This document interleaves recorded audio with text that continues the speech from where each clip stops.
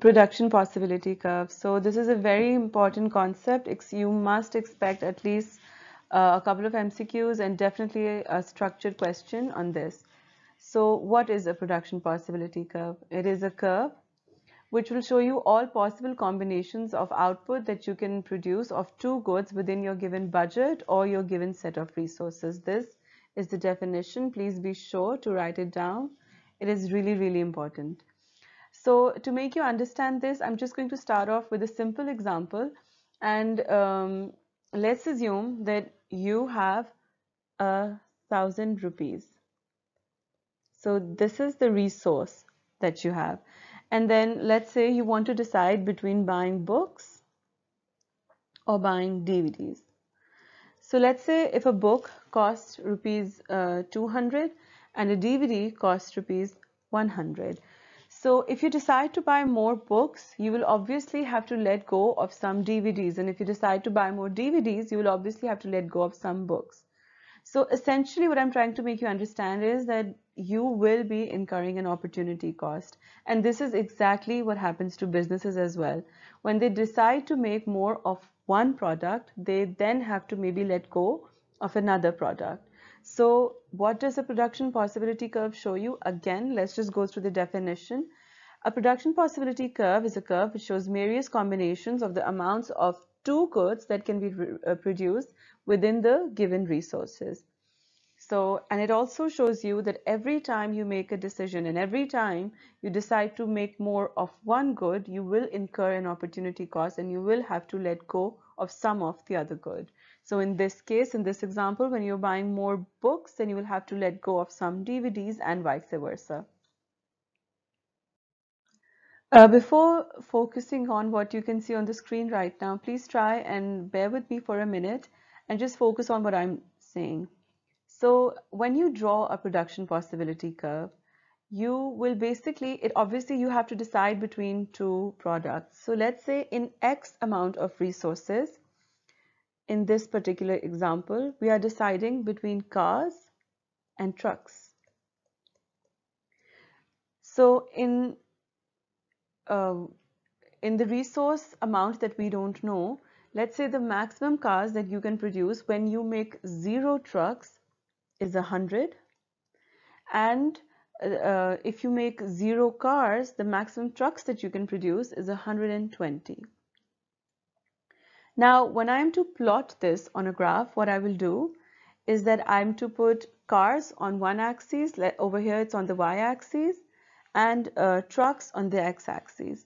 So the maximum number of cars that I can possibly make, I will plot and mark 100, as you can see the purple dot over here.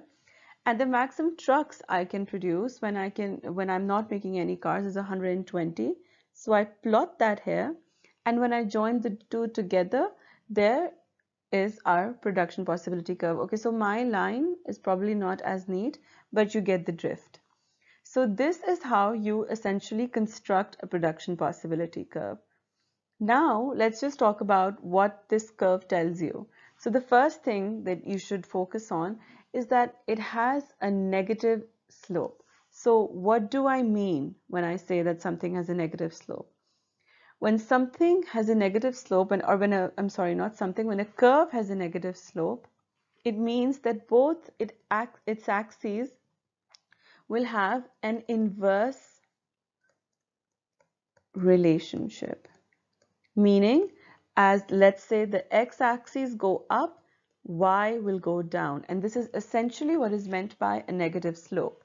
So what that means is that when you decide to make more cars, you will be making less trucks. And when you decide to make more trucks, you will be making less cars. So make sure that you note down that the production possibility curve has a negative slope, which basically shows us that we are incurring an opportunity cost. So if I'm to plot a dot over here and one over here. So when I move from point A to point B, I am now producing less number of cars, and that you can tell by this fall. over here, and when I move from point A to D, so over here, I am now making more trucks. So what happened? Because I decided to make less cars when I moved from point A to D, I'm now able to make more trucks, because from point A to D, you can see that this point will be smaller in value compared to this point. I hope this makes sense to you. Okay, we're now going to talk about the significance of production points inside the curve. Before we do that, I would just want you to remember to always label your graphs properly. And if you don't do that in your exam, you can expect to not get full marks on that particular diagram. So when you're drawing a production possibility curve, you will obviously, since you have to choose between two products, so one of the products is going to be on your y-axis and the other one is going to be on your x-axis. So over here, when we study any point inside your production possibility curve, what does it mean? It means that you are now not producing up to your maximum capacity, because this yellow line that you see, this production possibility curve that you can see, it is basically the maximum the different combinations of the maximum output you can produce within your given resources. So when you're at a point inside, like over here, when you're at this point H, when you're at a point inside this curve, that basically means that you have a potential to produce a lot more, but you are producing a lot less. अब इसकी कोई भी वजह हो सकती है. Maybe you're being inefficient, or maybe you're not using everything that you have. Maybe you're not using all your resources that you have. So point H, the thing to remember here and very important, is that any point inside your production possibility curves that you are not using your resources properly and you have the capacity to produce a lot more, but you're not.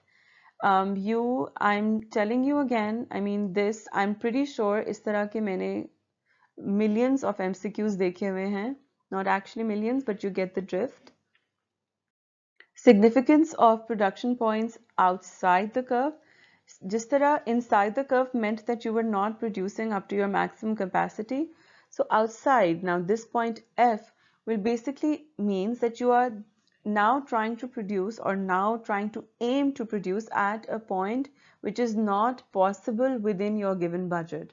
So जैसे आपको मैंने शुरू में बताया था before we started, like in this particular example, आप maximum 100 cars बना सकते हैं, maximum 120 trucks बना सकते हैं.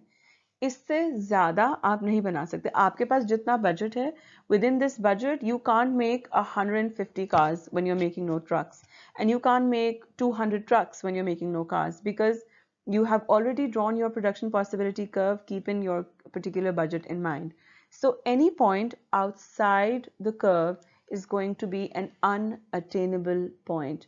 I hope that all of you are taking notes and especially focusing on everything that I'm underlining. This is really important.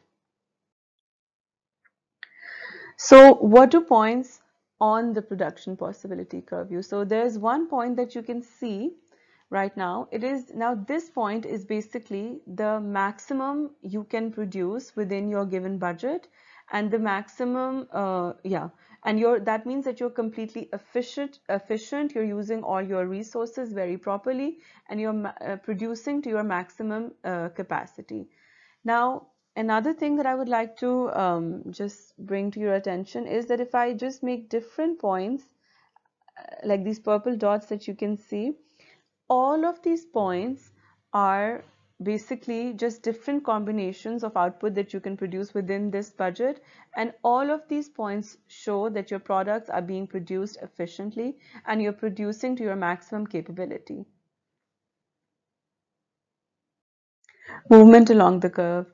I already showed you an illustration of this when I was talking to you about how the PPC has a negative slope or the axes have an inverse relationship. Look at this diagram. Let's just understand what this diagram is showing us. So there are 2 points, points C and D. C and D.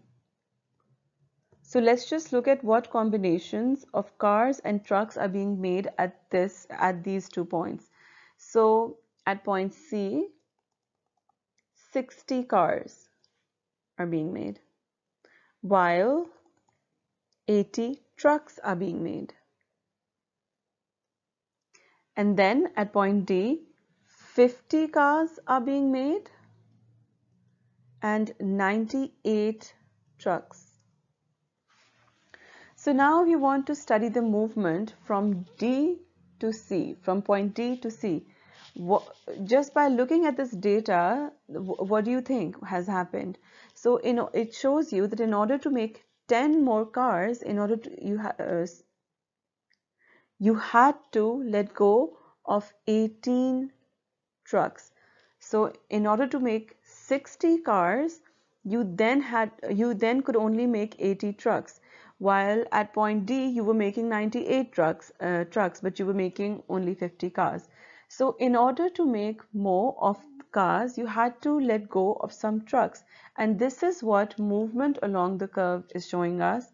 That means we are incurring an opportunity cost every time we move along the production possibility curve. It shows us how we will be incurring an opportunity cost. Shifts in the PPC curve.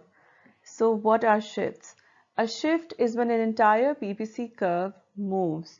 So if you just look at this diagram over here, it shows you 3 lines in 3 different colors. So the yellow line is supposed to represent the original PPC. So when your PPC shifts towards your right hand, that basically means that your PPC has increased, and that means that your resources have now increased and you have the capacity to make more cars and more trucks. And if your PPC is to shift inwards, and that shift inwards is being represented by the red line on the screen over here, this one. So this shows that your resources have now decreased, and now you have a lower capacity to produce cars and trucks. Every time your PPC shifts outwards or inwards, it is basically showing you that you either have more resources to make more goods and services, or you have less resources to make less goods and services. Please take a look at the screen. Outward shifts in the PPC means that the economy is growing and that there is an increase in the production potential, while an inward shift means that the production potential is shrinking. Now, it is for you to think and interpret every time you get a question कि कब PPC increase होती है, कब PPC decrease होती है. So, if your economy, let's say, discovers a natural resource, तो क्या होगा? That means कि आपके पास resources जितनी हैं वो बढ़ गई हैं, and now your the PPC of your country is going to shift outwards. Similarly, if God forbid your country is hit by a really, let's say, a really bad earthquake, or in the current cases like coronavirus, you can see that it has really impacted business activity, and it has really shut down a lot of businesses, and people aren't able to produce as much as they were. And in this case, your PPC is going to shift inwards, signifying that your production potential has now shrunk or decreased. A number of economies are devoting more of their resources to the provision of healthcare. Due to the economic problem, this involves them having to make difficult choices. So part A is, what is the economic problem? Simple enough, you define it and you score 2 marks. Part B, using a production possibility curve diagram, explain why choices have to be made as to how to allocate resources. Now, to illustrate this, now obviously they've specified कि आपने diagram बनानी है. It's a 6-mark question. They've used the word explain. That means that you should be explaining well. So what will you do? You will make a diagram, PPC, and since they've already mentioned healthcare, so let's say you label healthcare on one of the axes and maybe education on the other axis. Draw a production possibility curve. So now what they've asked you to explain is why choices have to be made as to how resources are to be allocated. So you can illustrate that by movement along your production possibility curve. So this example will show you that in order to spend more on healthcare, you'll have to take away money from other sectors, but let's say education being one of them in this case. So you need to make sure that you draw and label your graph correctly, and you need to explain why choices have to be made, as in make a clear and explanation for all of this, and that should score you 6 marks. I repeat, if you do not label your graph properly, you will not be given marks for that. The unemployment rate in Wales fell from 8.2% in March 2013 to 6.8% in March 2014. 1 in 4 workers in Wales is employed in the public sector. A high proportion of workers are employed in multinational companies, including a Japanese car producer and a South Korean electronics firm. Using a production possibility curve diagram, analyze the effect of a decrease in unemployment on an economy's output. So in this case, what do you think will happen? So firstly, let's just draw a production possibility curve for an economy.